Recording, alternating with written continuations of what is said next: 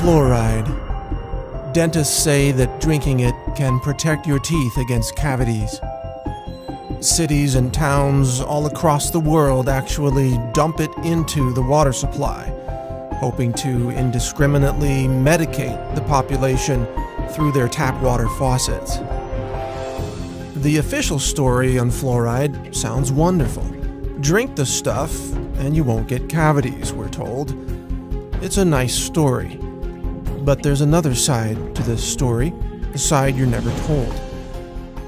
And it starts with the astonishing but verifiable fact that nearly all the fluoride dripped into municipal water supplies isn't naturally occurring fluoride at all. In fact, it's actually a combination of hexafluorosilicic acid and sodium silicofluoride. These two chemicals are considered highly toxic by the EPA. They're actually classified as hazardous waste, and when packaged for transportation, they must be labeled as poison and handled by workers wearing industrial safety gear. So, what are hexafluorosilicic acid and sodium silicofluoride, and where do they come from? That's the part of this story that you probably won't believe. That is, not until you check it out for yourself.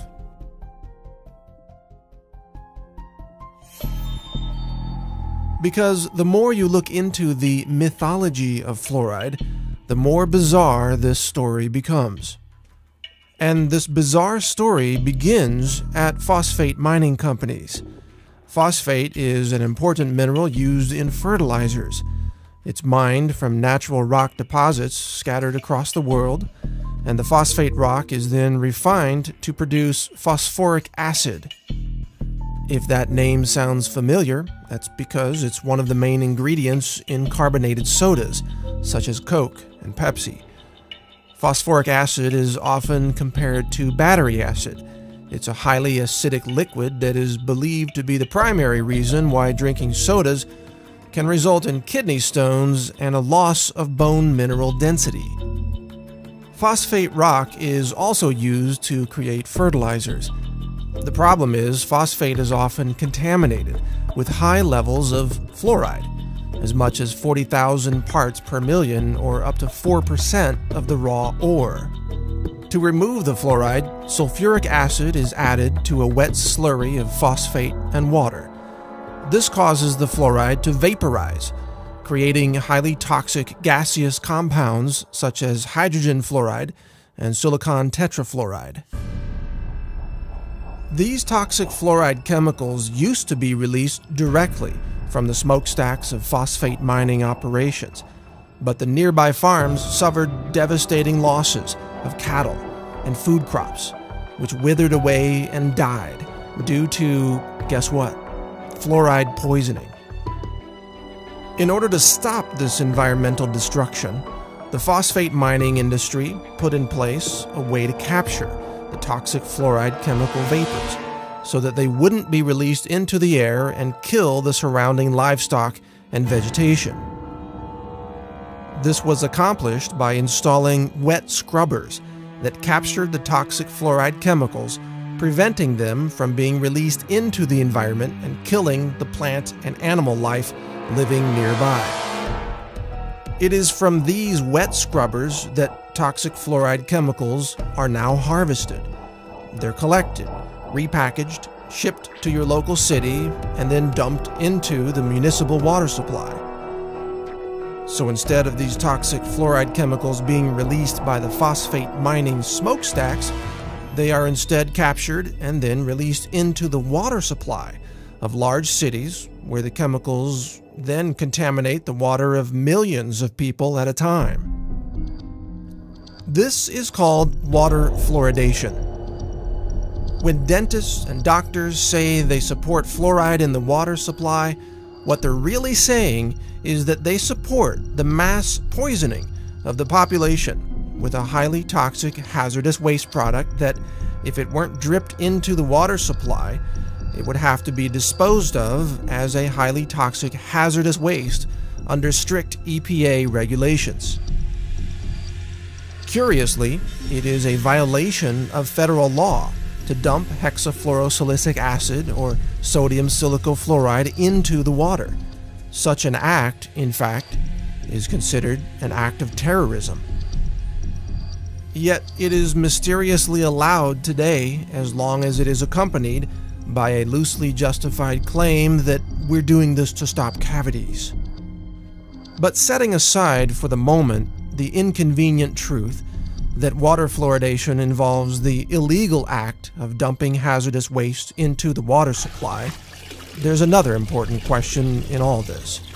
Do these toxic fluoride chemicals actually prevent cavities? Roughly 99% of the municipal water pumped through any given city never ends up in the mouths of the people. Most water is used for showering, washing dishes, washing clothes, watering yards, and filling pools. Almost none of the fluoride dripped into the water supply comes into contact with human teeth. It does, however, end up downstream, where it contaminates rivers, streams, and ultimately the oceans of our world. In this way, water fluoridation policies have become a convenient loophole through which the phosphate mining industry can dump its toxic waste byproducts into the environment without adhering to any EPA regulations whatsoever. Phosphate mining companies even turn a profit by selling their hazardous waste to cities, then labeling it fluoride, even though this name is scientifically inaccurate. All this raises an obvious question. If fluoride kills cows and crops and fish, and is considered a hazardous waste chemical by the EPA, then how could it be healthy to ingest? And why don't doctors and dentists, even though they openly recommend fluoride, sometimes with irrational exuberance, know where fluoride really comes from? If dentists knew fluoride was derived from the chemical waste of the phosphate mining industry, would they still recommend that we consume it? The truth about fluoride is a lot like the truth about Enron or Goldman Sachs, or every other shocking revelation that nobody believed until it suddenly became obvious that we were all being fooled for so long. Fluoride is a clever scheme where a hazardous waste chemical is dumped into the environment by passing it through the bodies of people first. We, the people, have become the toxic waste dump site of the phosphate mining industry, and chances are your local dentist fully supports this entire process.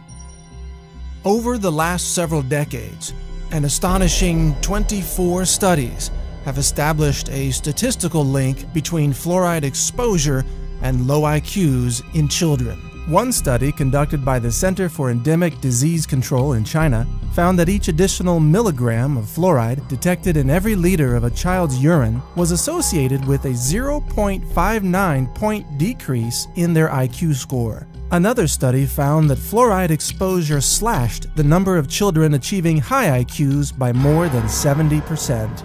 It shouldn't be surprising, of course, to learn that consuming a hazardous chemical might impair brain function. Water fluoridation, it turns out, may be the root cause of the alarming drop in academic aptitude among children in first world nations. Historically speaking, the mathematics that were taught to 8th graders in the 1950s are now college-level courses in 2011. Maybe the reason why Johnny can't read or spell is because Johnny's been drinking too much fluoride. So I have 3 bits of advice for you. First, for your dental needs, always seek out a holistic dentist who understands the toxicity of fluoride and mercury. They will advise you not to drink toxic fluoride chemicals from your tap water. Secondly, don't drink unfiltered tap water. In addition to the toxic fluoride chemicals, tap water is also usually contaminated with chlorine and even dangerous elements from old water pipes.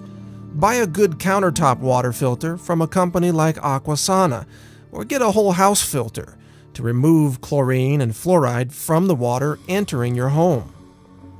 Thirdly, help fight water fluoridation in your local city or town. If your city is like most cities, water fluoridation policies have been pushed by dentists and doctors who are technically ignorant of the origins and the composition of fluoride, and yet they seek to assert power over the composition of your local water supply.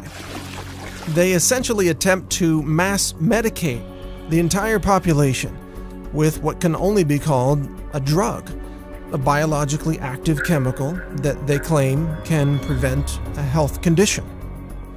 And yet, has this drug called fluoride ever received FDA approval as a drug? Have the individual members of the population been individually assessed for their need for such a drug? Have medication doses and drug interactions been considered? Has anyone even been written a prescription for this drug? The answer is no. Fluoride is an unapproved drug being used in a highly illegal mass medication scheme that provides an excuse for the real agenda of disposing of a highly toxic, hazardous waste chemical. It's time to stop fluoride. Demand an end to fluoridation in your local cities and towns. Call for those who purchase and handle fluoride to stop what they're doing. Question the safety of these toxic chemicals being dripped into the water supply. These are actions that endanger the public. They could be called acts of terrorism. And publicly shame the doctors and dentists who have taken part in this mass chemical poisoning, causing untold harm to populations all over the world. Help us stop the fluoride poisoning of our world. Learn more at naturalnews.com. Join the Facebook group No Fluoride. See more videos about fluoride at naturalnews.tv. Visit fluoridealert.org and other anti-fluoride websites that are working to end the fluoride poisoning. Together, with your help, we can end the era of fluoride in our world and protect our children from this industrial poison. Thank you for listening. This is Mike Adams, the Health Ranger, reporting for naturalnews.com and the nonprofit Consumer Wellness Center.